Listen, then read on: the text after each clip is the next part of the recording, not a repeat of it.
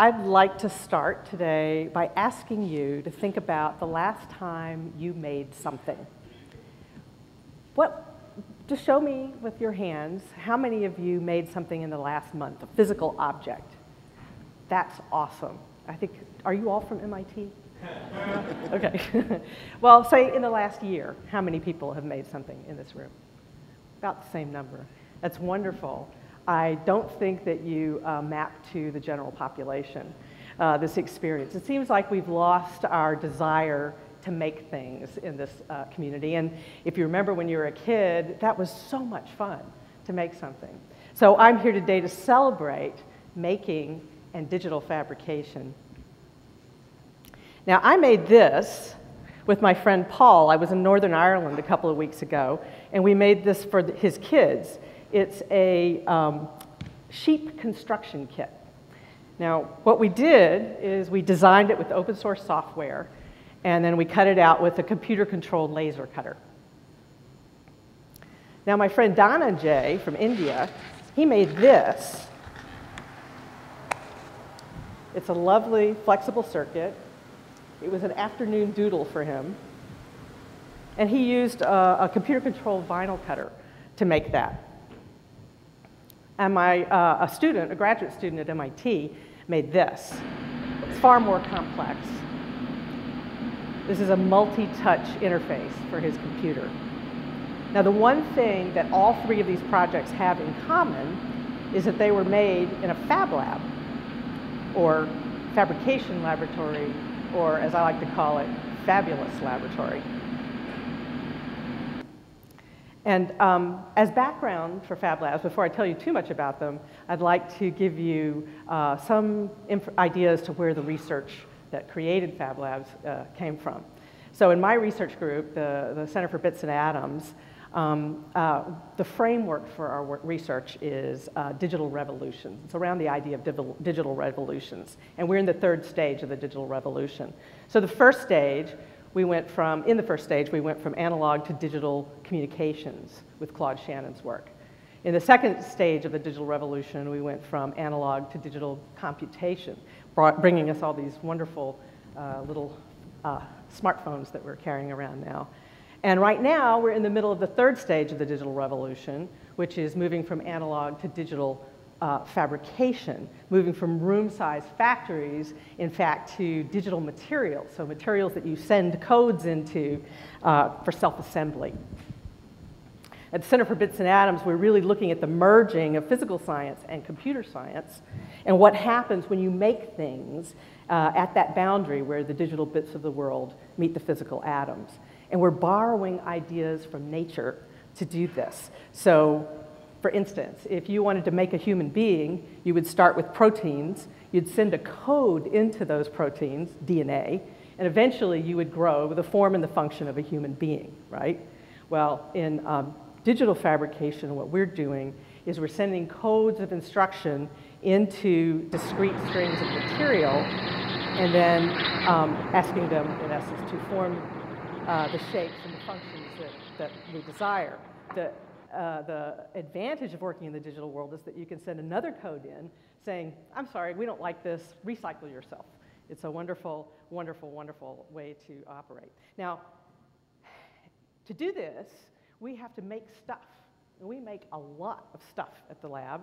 And to enable that, we built a beautiful digital fabrication facility at the Media Lab. And it was so exciting to be able to build things all the way from the nanoscale up to the building scale that our students said, I want to learn how to use all of this stuff. So about 10 years ago, we started a class called How to Make Almost Anything. And we had about 100 students show up for this class. And they ranged, they came from all walks. They were engineers and scientists and architects and artists and hackers and business people. And we'd kind of uncovered a desire for digital, not digital fabrication, but personal fabrication. And in this class, in one semester, you would learn all the tools and processes that we had available in the digital fabrication facility. And the student had to come up with a personally meaningful project at the end of the semester that integrated many of the tools and processes that they had learned. So one of the first projects that came out of that was this. It's a web browser for parrots to go and visit other parrots on the internet. Now this is a dress that protects your personal space, so that if a suitor gets too close, it deploys spines and keeps them at the appropriate 2 feet. And this is a plotting machine that's made from press-fit Lego circuits. It's a really interesting project. This is just expressive furniture that a student made. And Carolina made this wonderful project, which solves a problem that a lot of students have at school, which is getting up in the morning. It's called the no sheet alarm.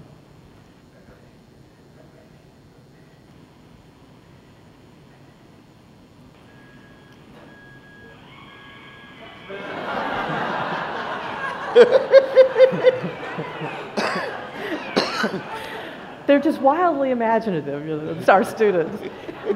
But Carolina, she did not understand programming when she started this project. She did not understand engineering necessarily, and she didn't really know how to make things. But in the course of this one semester, she pulled for the knowledge that she needed when she needed it, and she applied it right away. And that's a very powerful learning experience. So this is the class that inspired Fab Labs.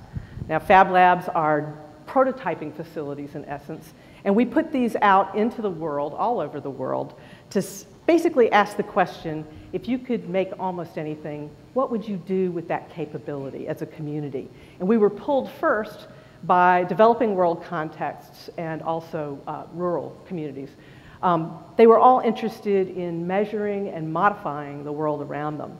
But since then, it's kind of gone viral. We have more than 135 labs in 27 countries, and we're experiencing our own version of Moore's Law, so doubling in size approximately every 18 months. And this is what's in a Fab Lab. All the machines are computer controlled. There's a laser cutter for making 2- and 3-dimensional objects. There's a sign cutter for making beautiful circuits like this and long-range antennas. There's a small milling machine, a high-resolution milling machine for making circuit boards and molds for casting.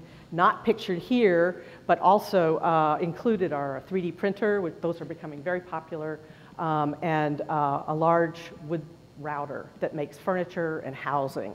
And all of that is sort of wrapped together with an electronics, a very sophisticated electronics workbench that allows you to design, make, and program your circuits right there in the lab. And what we see all over the world is the same thing. Young people come into the lab, they are empowered by the experience of making something. They pull for the knowledge as they need it, and they apply it right away. So the educational experience is really good. Because it's iterative, you never get it right. It doesn't work the first time. You learn problem-solving skills. You do it again and again until you get it right or until it works. We feel like this creates jobs in a few ways. Number one, you learn at a very diverse skill set that's useful in the digital world. But also by inventing products and applications, you can create small businesses and job opportunity for yourself. Now this is our Fab Lab in Ghana. It's at the Takoradi Technical Institute.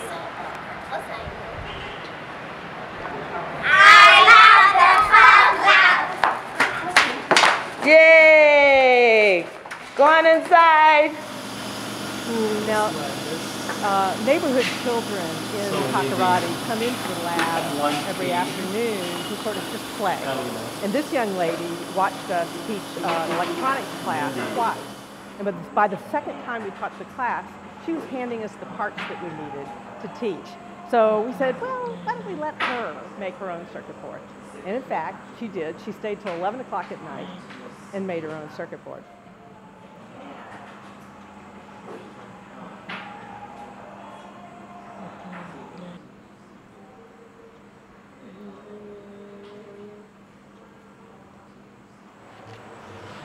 My My name is Valentina Kofi. I am 8 years old.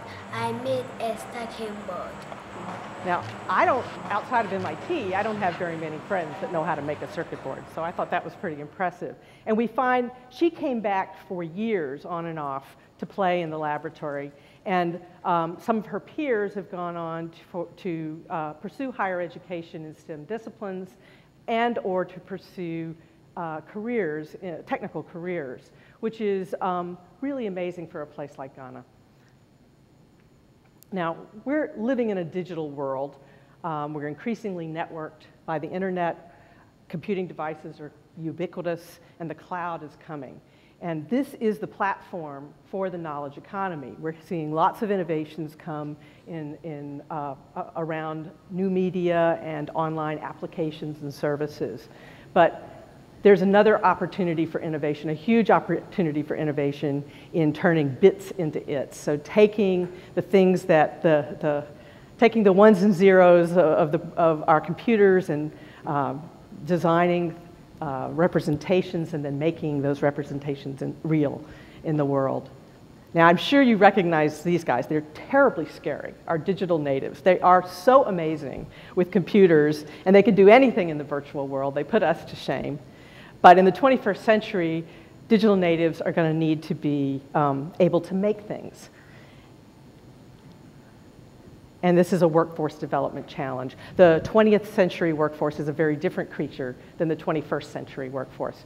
In the 20th century, you could expect probably to have a career with one company for maybe 20 years or work with a large manufacturing concern. But in the 21st century, it's going to be different. You're going to have to, or we're there now, we're going to have to change jobs many times, learn new skill sets. In fact, one of the most important things you can learn is how to learn.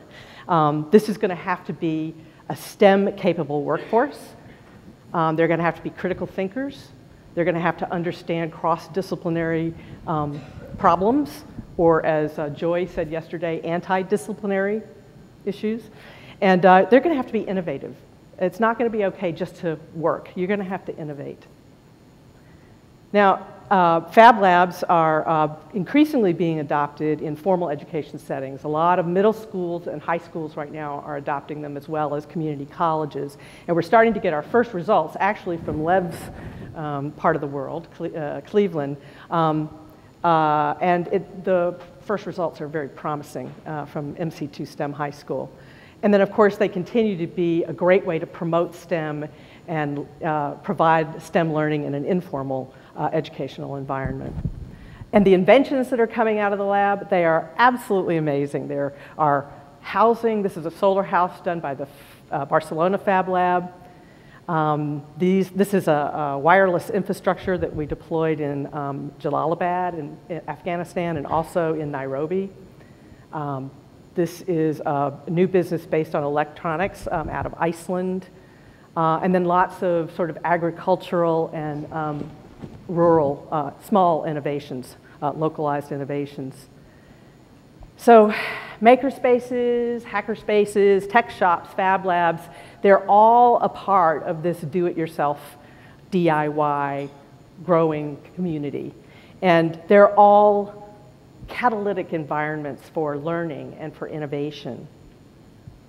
Doing it yourself, making something, is a very powerful experience. As educators, I would strongly encourage you to go out and make something and share that experience with the rest of us so that we can learn from you. I would also suggest that, well, just personally, I've been for the last 10 years running this network and this program and making things and discovering things and learning things with these powerful technology tools. Go out and find yourself a Fab Lab or a hacker space or a maker space and take advantage of these tools that are at your fingertips, these very powerful tools. I think you will have a fab experience. Thank you.